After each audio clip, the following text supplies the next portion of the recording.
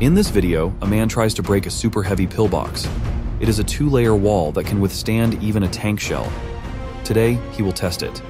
First, he took a Kalashnikov assault rifle with armor-piercing ammunition. Of course, they failed to cause significant damage to the wall. Then the man tried to pierce with a UTAS machine gun, also with armor-piercing ammunition. He put the ammunition into the wall, but only penetrated a quarter of the concrete. But when it came to the RPG, it was able to punch a small hole through, but failed to destroy the wall. He did not stop there and fired a Grad MLRS at the slab.